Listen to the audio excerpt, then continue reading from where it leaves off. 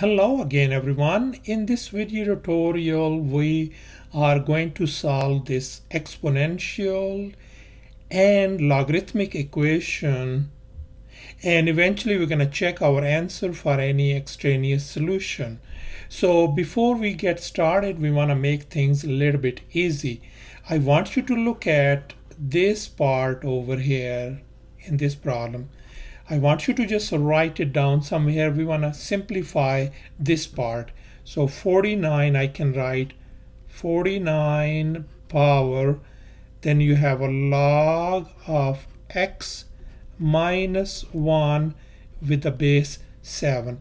Now I want you to look at 49. 49 could be written as 7 power 2, and then still we have log of x minus 1 with the base 7. As you can see, we have two exponents. This is a one exponent and this is another one.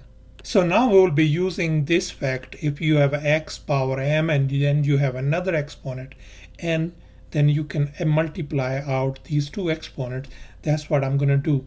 I'm going to put down 7 power. I'm going to multiply these two exponents. I can write 2 times log of x minus 1 with the base 7. So now the next fact that we will be using is this thing. If you have a log of x and then you have an exponent m, so this can be written as, you can see that this m, you can move it to the top as an exponent. So that means this 2 over here, this could be written over here as the exponent. So you have to be really careful over here.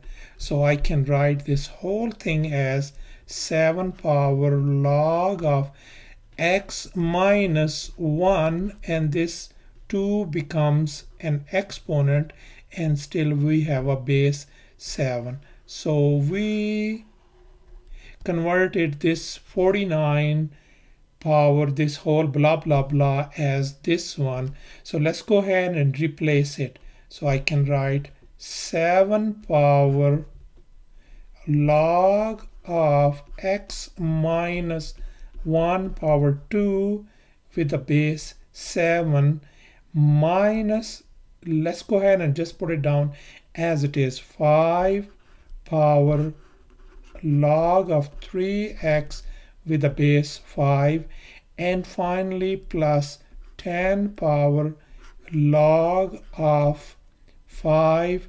And this is, by the way, common log. There's no base, means by default it is 10 equal to 0. And now we will be using this very crucial kind of fact. This states that if you have a b and it has an exponent as a log of x with a base b, then what happens is you can simply cross this log with the base b and this base b. So simply you end up with x over here. See, these two are gone. We're going to be applying the same rule over here. That means this log with the base b and this base 7, this one are gone. Likewise this and this, they undo each other. Likewise this and this, they undo each other. So we ended up with simply this part over here. This over here, this is going to be over here, and this is what is going to be over here. So that's what I'm going to write down. I'm going to write down x minus 1 square minus 3x plus 5 equal to 0. So far so good. Let's go ahead and take care of x minus 1 square. That is, can be written as x square minus 2x plus 1, and then we have a minus 3x plus 5 equal to 0. And if you are wondering how I got x squared minus 2x plus 1, here is the detail, the reason why I did this thing. I used the FOIL method, and you multiply it out and you got x squared minus 2x plus 1 right up here. Let's combine the like terms. So I can write x squared, negative 2x and negative 3x makes negative 5x, 1 plus 5 makes 6 equal to 0, which is a quadratic equation, and that can be simply factored out. The possible factors gonna be x minus 2 and x minus 3 equal to 0. Let's split them up. X minus 2 equal to 0 and x minus 3 equal to 0. That means x equal to 2 is one of our solution and x equal to 3 is another one. And now we want to check our answer for extraneous solution. So right now, first we're going to check x equal to 2. That means wherever you see x, replace it by 2. So in the next step, what I did is I replaced x by 2. So this is what we got. Log of 2 minus 1, here 3 times 2. And in the next step, I simplified it. That becomes 49 power log of 1 with the base 7 minus 5 power log of 6 with the base 5 and plus 10 power log of 5 with the base 10 equal to 0. And let's recall this part. Log of 1 with this, according to this fact, is always 0. So this part is 0. So we ended up with what? 49 power 0 minus 5 log of 6 with the base 5 plus 10 power log of 5 with the base 10 equal to 0. And now we will be using this fact on the left hand side. That means this base b and log with the base b, they undo each other. Simply we ended up with simply x. We're going to do the same thing. This 5 and log with the base 5, they undo each other. This 10, base 10 and log 10 with the base 10, they undo each other. So we ended up with this one over here, simply this part, 6 over here and 5 over here.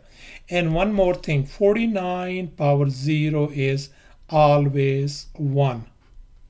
And then this simply become minus 6 plus 5 equal to 0. If you simplify them, left hand side is 0 and the right hand side is 0 as well. My question is this statement true? Yes, indeed, this statement is true. So that means that x equals to 2 is indeed our solution.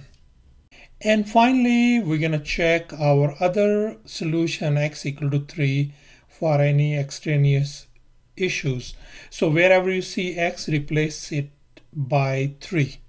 And here I replaced x by 3, and that's what you can see that thing. Eventually I ended up with 49 power log of 2 with a base of 7 minus 5 log of 9 with a base 5 plus 10 power log of 5 with the base 10 equals to 0. So before we go any further, I want you to focus on this part as well. I want to write it down on this side. 49 power log of 2 with a base 7. And here I completed some steps. What I did is 49 could be written as 7 power 2, and this exponent is same right up here, isn't it? And now we use this when you have two exponents. This is a one exponent and this another one. You multiply them out. This times this one. That's what I did. And now the other one is, the rule is, whenever you have this 2 number outside, you can write it as an exponent. That's what I did over here. I put down 2 power 2, and 2 power 2 turns out to be 4.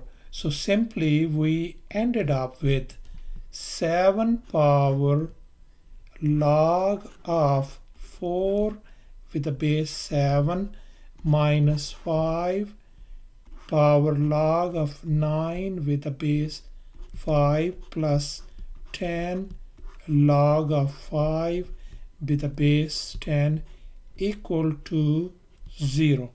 And finally, we're gonna use this fact. That means if you have a base b, this one, this base b and log with a base b, they undo each other. We're gonna do this one, this undo this one, this undo this one, and this undo this one. So we simply ended up with 4, 9, and 5 on the left hand side. So let me write it down. 4 minus 5, 4 minus 9 rather, isn't it? This is 9 plus 5 equal to 0. So you can see right now 4 minus 9 plus 5 gives you 0 on the left hand side and 0 on the right hand. Now my question is this statement is true? Yes, this statement is indeed true. Thus, x equal to 3 is indeed our solution. Thanks for watching, and please subscribe to my channel for more exciting videos.